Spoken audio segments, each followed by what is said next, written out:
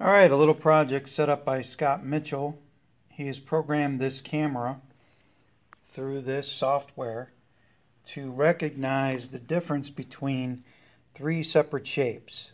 We have a lion, a lamb, and a zebra. And you can see from the meters are labeled lion, lamb, and psychedelic zebra. So when I move this out of the way completely, the lion meter turned off. I'm now going to slide the lion back under the camera and it will detect the lion is present. Now I'm going to move the lamb over and you will see the lamb meter react. There it goes.